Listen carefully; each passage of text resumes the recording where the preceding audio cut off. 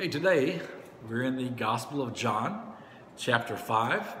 Last time we read a little bit further on, verses 1 through 15, but pretty much ended the teaching in the middle of verse 9. So today I'm going to pick up at verse 8 for context and read through verse 16. Now that you got all those numbers scrambled in your head, I'm going to read from the New King James translation so you can follow along. The Gospel of John, chapter 5, starting at verse 8. Jesus said to him, "Rise, take up your bed and walk." And immediately the man was made well, took up his bed and walked. And that day was the Sabbath. The Jews therefore said to him who was cured, "It is the Sabbath. It is not lawful for you to carry your bed." He answered them, "He who made me well said to me, 'Take up your bed and walk.'" Then they asked him, "Who was the man that said to you, 'Take up your bed and walk'?" But the one who was healed did not know who it was, for Jesus had withdrawn, a multitude being in that place. Afterward, Jesus found him in the temple and said to him, "See, you have been made well. Sin no more, lest a worse thing come upon you." The man departed and told the Jews that it was Jesus who had made him well. For this reason, the Jews persecuted Jesus and sought to kill him because he had done these things on the Sabbath. Good morning. Now we're going to begin where we left off last time, John chapter 5, as Jesus heals a lame man that had been afflicted for 38 years. He was at the pool of Bethesda. In the past, after each sign that we read about, or wonder or miracle that's surrounding Jesus, we've been told that people believed in Jesus. Now, granted, there were multiple levels of belief. These range from a head knowledge that here's a man that God had sent to help people, all the way up to a full understanding that Jesus was indeed God himself in the flesh and the promised Messiah. But as we talked about last time, the problem with more and more signs and actually the criticism that Jesus had of people looking for those signs was that people get used to them and they become dissatisfied and when they don't get bigger and better all the time. So now we're kind of seeing a slight shift and an odd state in the life of the religious leaders of Jesus' day. Many of them actually did believe that Jesus was who he claimed to be. But because of other pressures in religious and in political climates, many of them dared not admit that they really believed in Jesus. And today's text, they clearly see Jesus miraculously healing a man through the power of God right in front of them. Verse 8, Jesus said to him, "Rise, take up your bed and walk." Not only does Jesus immediately cause this man to be able to stand up, which apparently he hasn't done in a long time, but he also tells him to take up his bed. You know, we're not talking about like a king size in your bedroom. We're talking about a mat that he basically was laying on there by the pool. But now it's time to move on. That's why he said, "Take up your bed and walk." No more is this man going to have to lay by the pool waiting for somebody to help him get in to be healed. Maybe, we don't know for sure, maybe he waited all day and all night sometimes, hoping and begging for someone to help bring him in, hoping for a blessing from an angel from God. But today, for this man, it's moving day. You know, what does he have? He has the clothes on his back, and he's got a mat that he was laying on. But he won't need it anymore there. He's been made well. Now he can get a job. He can work. He can play. He can do all those things that he could only dream about for the last 38 years. You know, when Jesus heals you, you know, you are completely well. So probably he was better off now being 38 years older than he was before he had this affliction come on him. What an incredible miracle. What a changed life. The past is gone. A new life begins. We read that also as we begin a relationship with Jesus Christ. So we look at the people around there, and does the scripture say, "And they all believe and began to follow Jesus"? Sadly, it doesn't. I can't help but think that on the inside that they couldn't help but believe.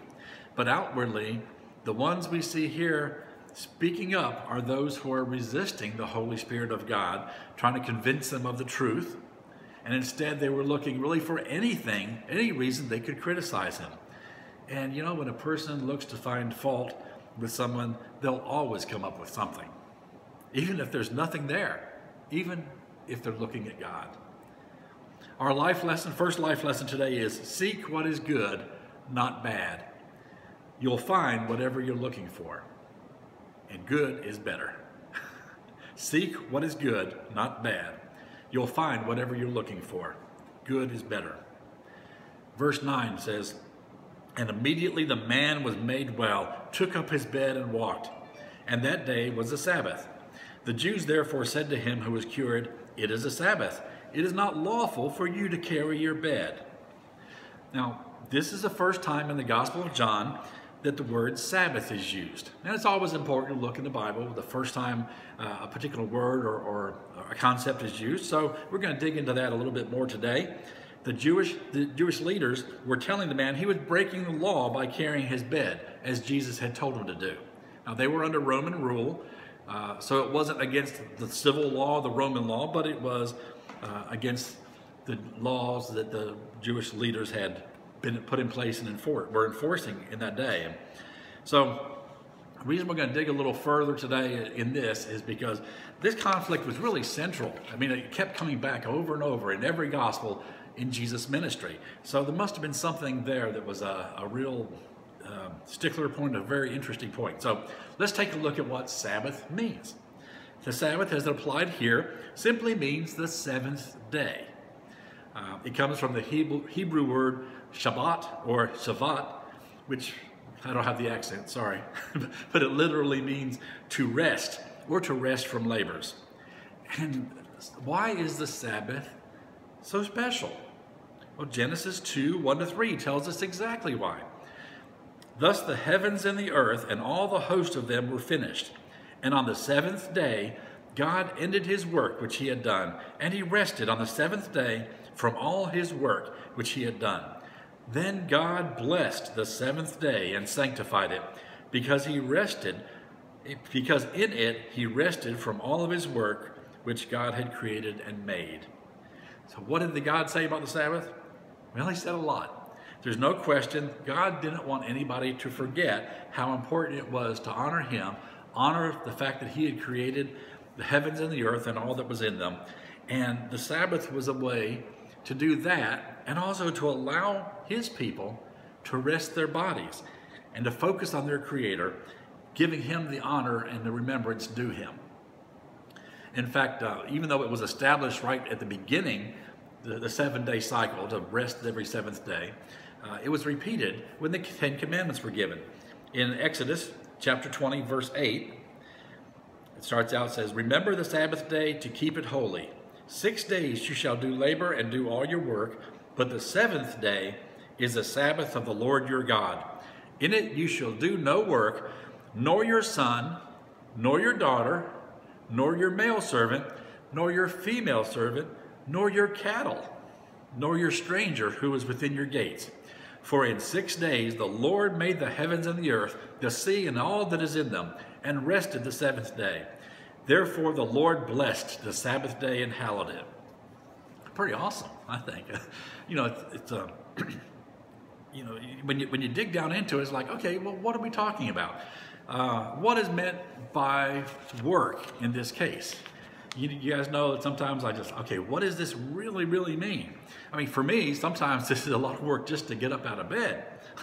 So is that work? My chosen profession for several decades, many years, has been video production and editing, and I really enjoy doing that. Now, is it actually work because I enjoy doing it? So maybe I could say, well, it's not really work. Does it only count when it's paid work or when you sweat? So let's find out what the scripture really says, what the meaning of it is. And I know some churches actually in their manuals, they forbid playing certain games, not all games, but just certain games on their day of rest in their manuals. So does play count as work? What kind of play is it?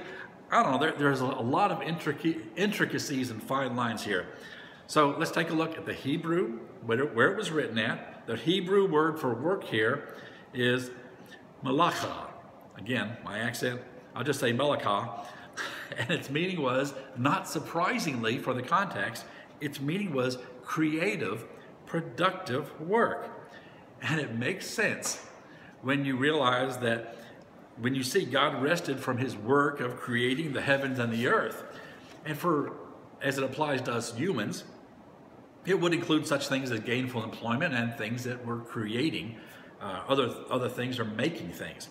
So let's take a look at what it isn't.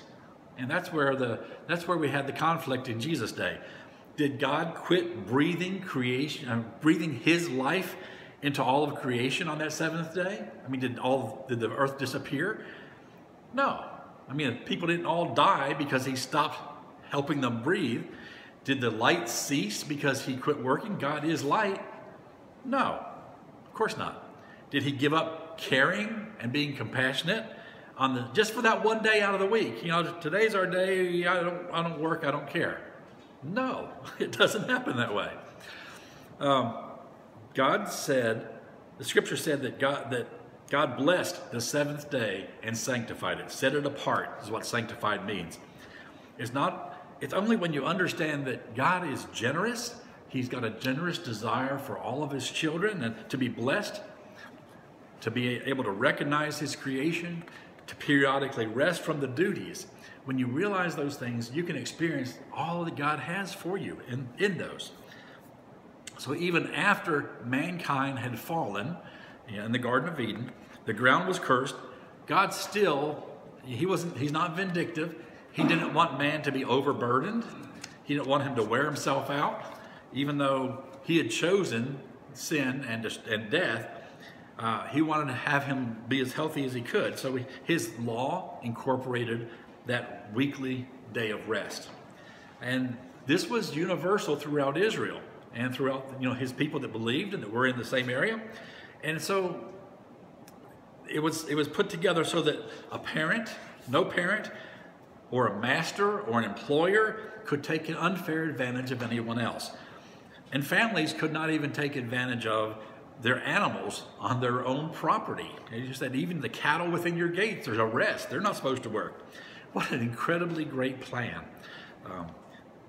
There is an interesting omission here. God does not extend that command to people who were not believers, who were not Jews, and that were off of your property. Okay, we'll see how that fits in here in a little while, but I'm not sure of all the implications of that, but I do know that even today, it's amazing to me, Jews that strictly observe the Sabbath day, which is from sundown on our Friday to sundown on our Saturday. That's the evening and the morning were the first day, second day, etc. So that is the actual day that the Sabbath was observed. But the strict Orthodox Jews, they don't really have a problem asking non-Jews to work on their property for them because they're not under this law. And although they wouldn't dare pump water, go to a well and pump water out, or operate a generator or crank something to cause something else to happen, they don't have a problem with paying the people at the water department to pump the water for them, or the electric company to keep the heat on in their house. So there are many kosher restaurants. I saw this. There's a bunch of them in New York that operate on the Sabbath day, Friday, Sunday to Saturday sundown, and Orthodox Jews actually eat at these restaurants or get food from them as long as they don't have to carry it very far to eat it. But there is a restriction. These kosher restaurants are operated and owned by non-Jewish people. If it was owned by a Jewish person, first of all, it's not supposed to be open, and the Orthodox Jew would say, no, that would be a violation of the law to make him work. But since it's a non-Jew, it's okay. So it's just very interesting, the intricacies here. The work prohibited was creative work, according to the meaning of the words used. And so let's answer some of the questions, or try to answer the questions of what specific acts were prohibited here. There are really complex writings in scriptures, and I'm going to read these things in a moment. the prohibitions, there are actually books, I mean literally big books that are written about this list I'm going to tell you. And each of these categories had paragraphs and paragraphs of details that may or may not have actually been intended by the scripture, by God's command. But some rabbi, somewhere along the line over the last few thousand years, thought this should be included and wanted to clarify, and so they were put down in the traditional Jewish law. There are 39 categories under 8 major headings, okay? Major heading 1, plant processing for food, which includes sowing, plowing, harvesting, binding sheaves, threshing, winnowing, selecting, grinding, sifting, kneading, and baking. All of that work is prohibited by the command on the Sabbath.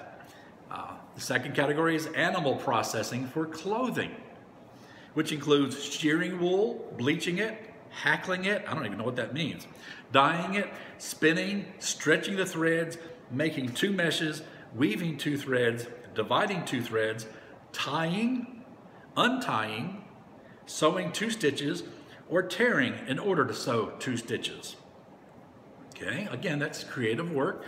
I'm great with that. Animal processing for food, which includes hunting a deer or other animals that are clean to eat, slaughtering it, flaying it, salting it, curing its hide, scraping it, and slicing it. That's all work that's prohibited on the Sabbath. Writing, which includes writing 2 letters.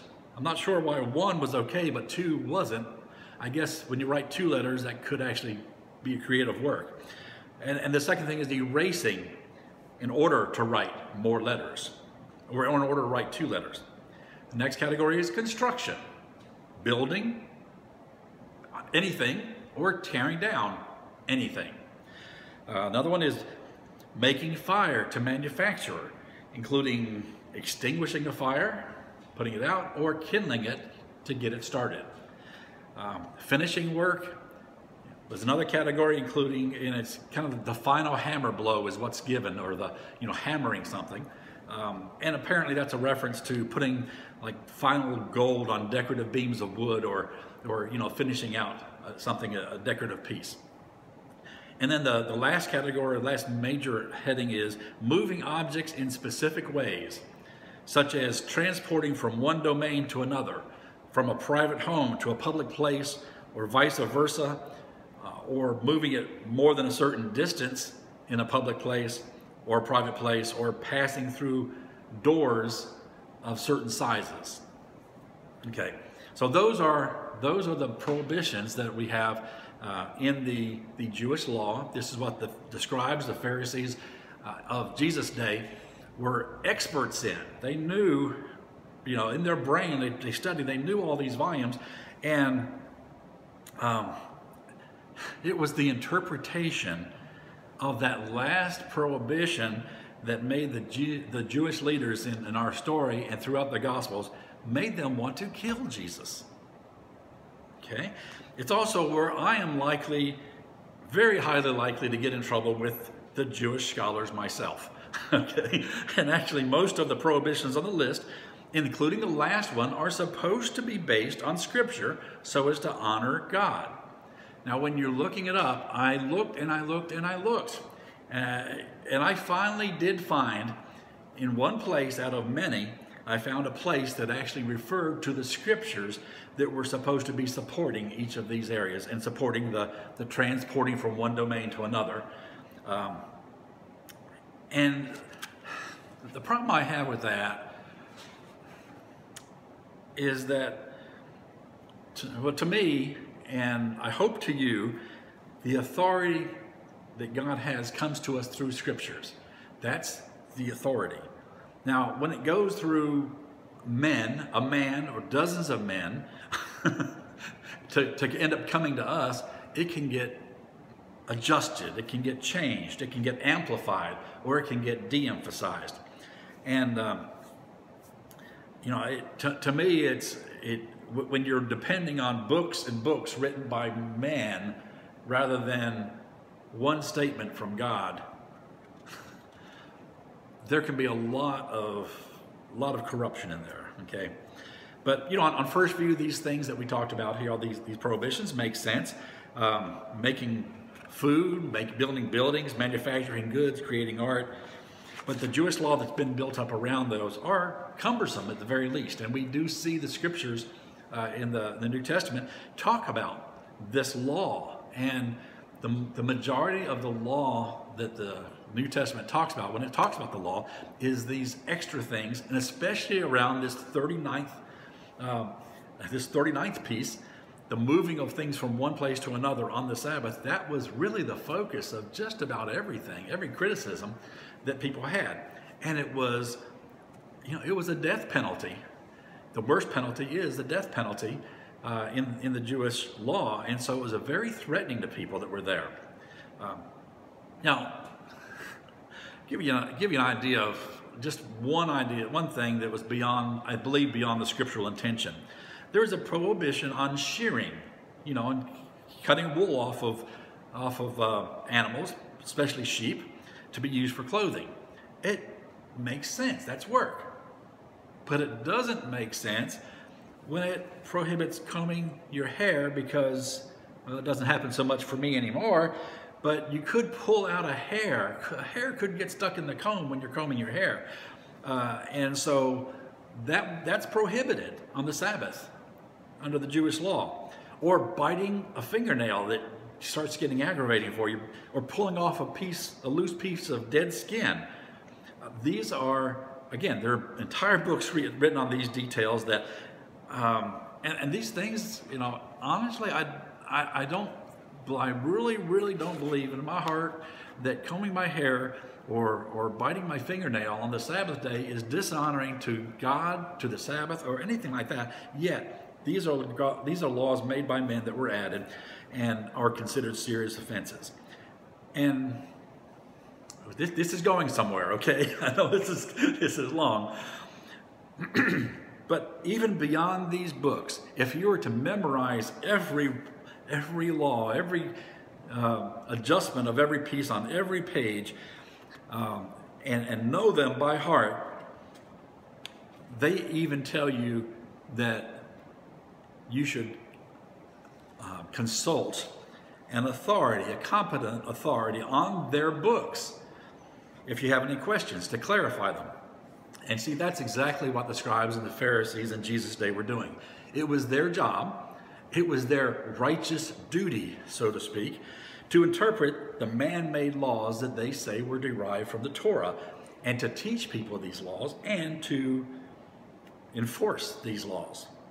And where we have a problem here is that I'm sure it made them feel important. And more significantly, it gave them power over people that God had never intended that to happen. They could observe just about anything that someone was doing and interpret it somehow as a violation of the Sabbath law and demand that person be severely punished for breaking the Sabbath. So what happened? We see God wanted this to be a day of rest and remembrance and honoring of Him. And man turned it into a day that was full of fear and anxiety. I can't move, I can't do this, I can't do that, I've got to stop this. Oh, oh no, I might have wiped off a piece of dead skin when I scratched an itch. I mean, it was terrifying to the people. And yet they had learned to live with it because they wanted to honor God. And that's what they were being taught, was honoring. Now, by the way, does it seem a little strange to y'all that the people whose job it was to interpret the laws were actually violating their own laws by doing their work, by aggressively interpreting these laws and prosecuting them on the Sabbath? Our life lesson for us here, there's a point. Our life lesson is, don't add layers and complexity to the Word of God. Be blessed by His commands, not adding to them for your own selfish purposes. Don't add layers and complexity to the Word of God. Be blessed by His commands, not adding to them for your own selfish purposes. And that brings us again back to our text. The Jewish law that was broken here was a prohibition on carrying things from a private building to a public building and vice versa. And it also included carrying an item more than 7 feet in public. I don't know where that came from. But the scripture that this was based on was in Jeremiah, and it was clearly denouncing the practice of carrying tribute and merchandise into Jerusalem, through the gates of Jerusalem, and also carrying out portage from your homes, essentially carrying cargo from your homes, making something at your house, and then taking that cargo on the Sabbath and shipping it out to other places. That's very clear in the scripture that they say that, that these rules are based on. Yet, that picking up your mat after being healed, it does not seem to me like it would be is carrying tribute or selling, you know, making a public transportation of manufactured goods. But, you know, these things that God had prohibited on the Sabbath were, you know, these creative and occupational works, and he wanted his people to rest from those. And he had to have the whole community be involved in this so that everybody would be benefited from it. You know, I think these men were probably standing around. They asked questions that they knew the answers to. You know, who is it that told you? But I think they were probably watching him be healed, which is not prohibited on the Sabbath, and then picking up his bed. Now, picking up your bed is not prohibited. And actually, if you have a heavy couch and you dragged it all the way through the house, that's not prohibited. But if you pick up a pillow and move it 7 feet or more, that's prohibited. Okay, so I think they were just watching him do this, waiting till he got 7 feet away from where he picked it up at, and then jumped on this opportunity to chastise him, telling him how he was a lawbreaker and demanding, "Who told you this?" Although they probably knew. Verse 11, he, the formerly lame man, answered them, "He who made me well said to me, 'Take up your bed and walk.'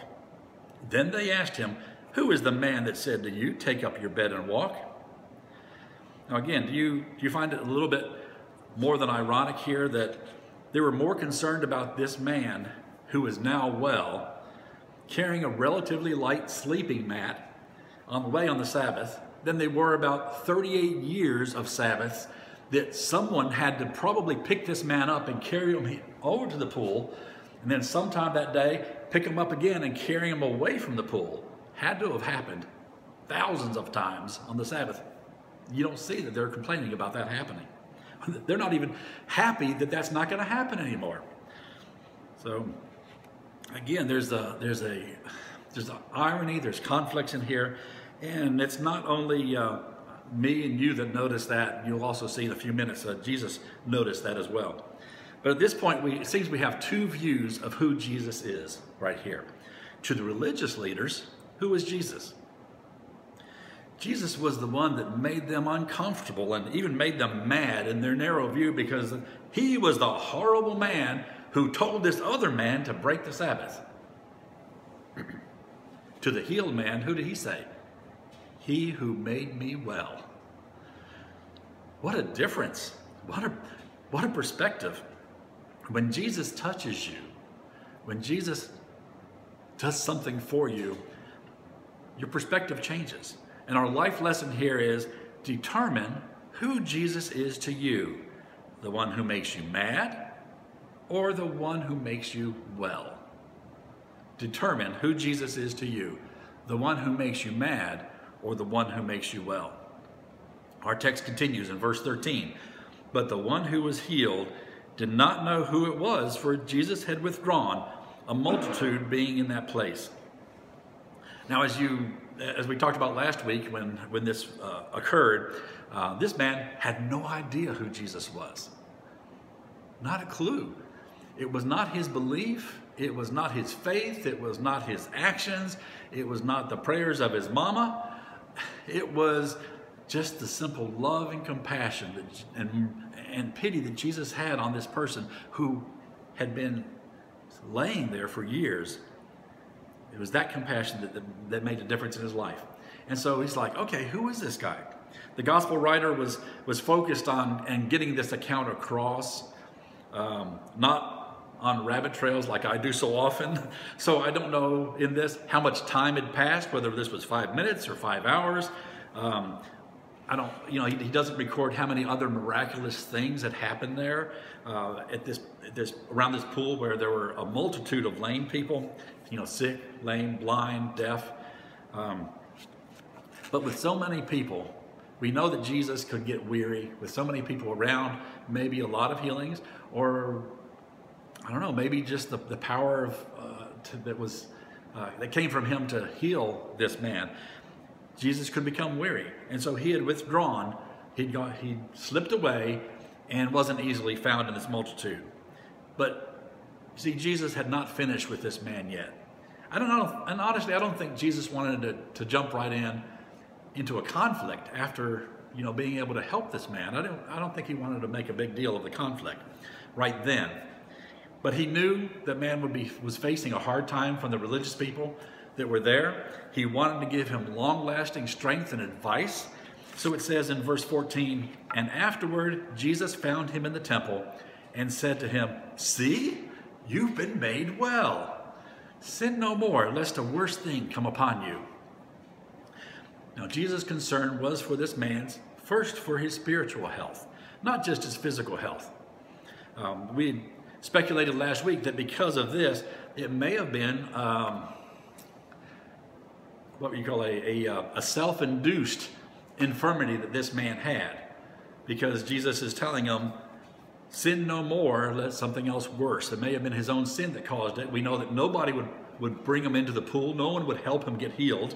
And so, that's kind of how this verse ties into what we taught last week. But he confirmed that he'd been made well. It wasn't a quick fix.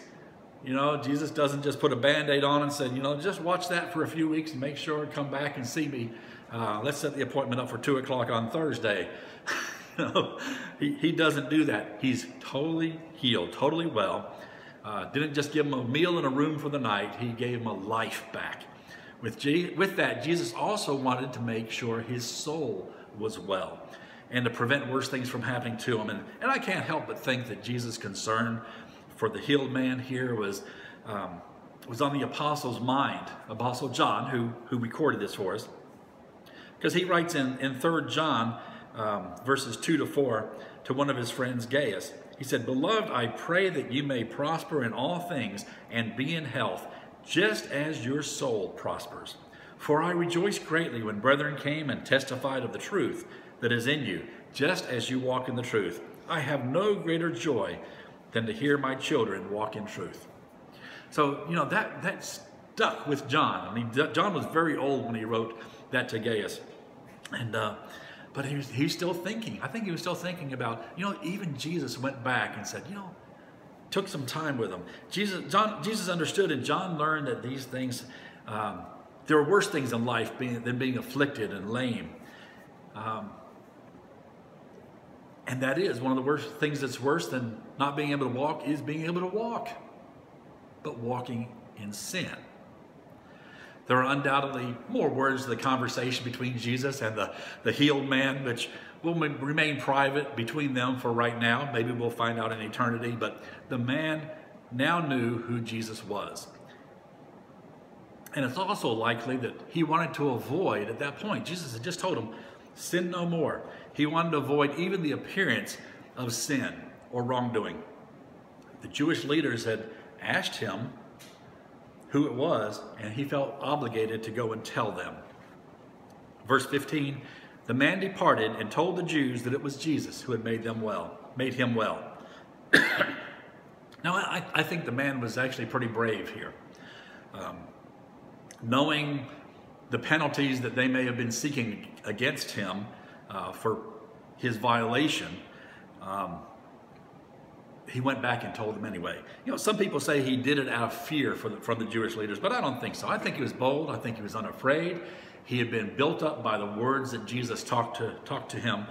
And, he could have been, prosecuted. He could have been excommunicated for the Jewish leaders for the supposed crime that he had done.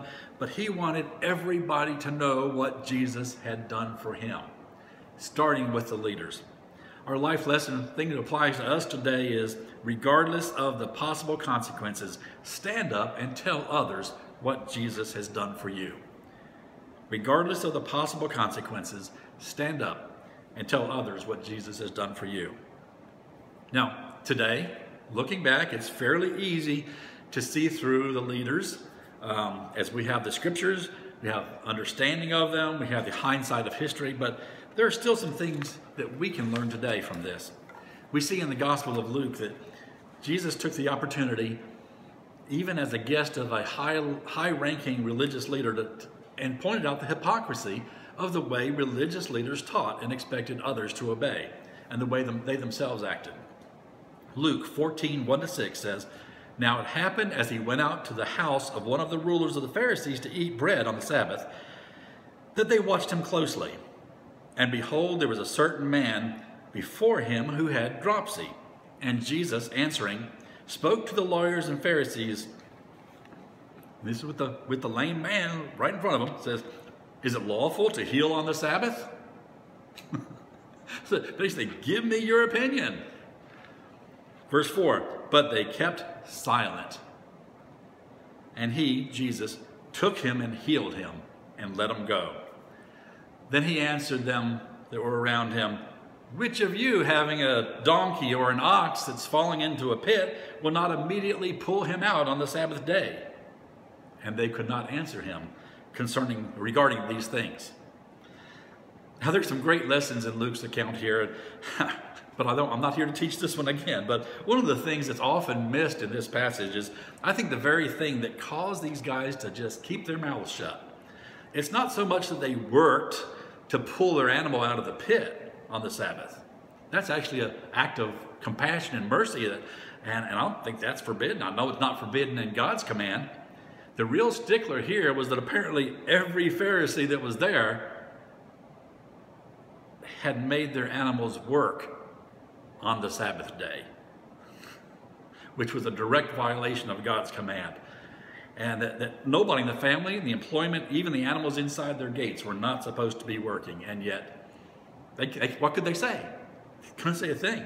Mark 2:27-28, Jesus makes a very, very clear statement on why the Sabbath was important. And this is where we need to learn a lot. And it's a lot of the background that we've talked about today brings us to these points. Verse 28 say, "And he said to them, the Sabbath, the day of rest, was made for man and not man for the Sabbath. Therefore, the Son of Man is also Lord of the Sabbath." Now let's plug in the actual meaning of those words. "And he said to them, the day of rest was made for man and not man for the day of rest. Therefore, the Son of Man is also Lord of the day of rest." Makes a lot of sense. God created the Sabbath for the sake of rest. It's meant to be a blessing for those that want to properly observe the Sabbath. Today, it can be a source of confusion. Okay? Many sincere Christians are really in a great deal of turmoil over this. Just as the Sabbath was one of the main points, stickler points in Jesus' day, points of conflict, it can be that way today among believers. There are some groups that teach that if one does not observe the Sabbath on Saturday, they're receiving the mark of the beast and are forever doomed. I have no idea how that came. But, you know, they're insisting that the Roman Catholic Church corrupted all of Christianity. They're so concerned about these things that they lose their focus on sharing Jesus with the lost world. For others, they totally ignore the special blessings of the day. They don't experience the rest, the mercy, and the compassion that Jesus emphasized in his work here on earth, and they miss out on the point. So we need to balance and have this. And let's find out what the balance is that we have as New Testament believers, as believers in Jesus. In every account, in every gospel account, there is conflict with the Jewish leaders concerning the Sabbath. But what happens afterwards in the church, and in particularly as it applies to us today? Well, in Acts chapter 18, after the Jews opposed Paul teaching that Jesus was the Messiah and blasphemed him, Paul declares that from then on he would take the message of Christ to the Gentiles.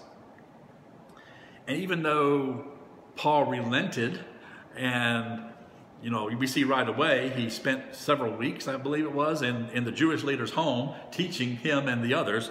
The word Sabbath, the idea of the Sabbath was never again mentioned in the book of Acts. In fact, there's only one other time in the New Testament that the word Sabbath is mentioned, and that is the Bible's last statement. It's Colossians 2:16-17. And just to bring the most meaning into it, I'll read it in the Amplified Version. Therefore, let no one judge you in regard to food and drink, or in regard to the observance of a festival, or a new moon, or a Sabbath day. Such things are only a shadow of what is to come, and they have only symbolic value. But the substance, the reality of what is foreshadowed, belongs to Christ. Y'all can read it again if you want to. I'm going to move along. Colossians 2:16-17. This statement is the conclusion of the early church on this matter and is never again controversial. It's not addressed in the scripture, except in the broad sense that the Gentile believers, that's me, I don't know about y'all, but that's me, are not to be put under the Jewish law. In fact, for a bit of homework, you know, I like to give a little homework. Study out Colossians chapter 2 and the surrounding scriptures if you struggle. And we also see the freedom that we are given in Christ in Romans 14. And Paul's conclusion is also here. Starting in verse 5, one person esteems one day above another. Another esteems every day alike. Let each be fully convinced in his own mind. But why do you judge your brother? Why do you show contempt for your brother? For we all stand before the judgment seat of Christ. Let us therefore not judge one another anymore, but rather resolve this, not to put a stumbling block or a cause to fall in our brother's way. This should not be a divisive issue in the church, should not be a divisive issue in your home. You know, God wants you to rest on, you know, and honor Him a day every week. There's so much in There's so much more in Romans 14 on this.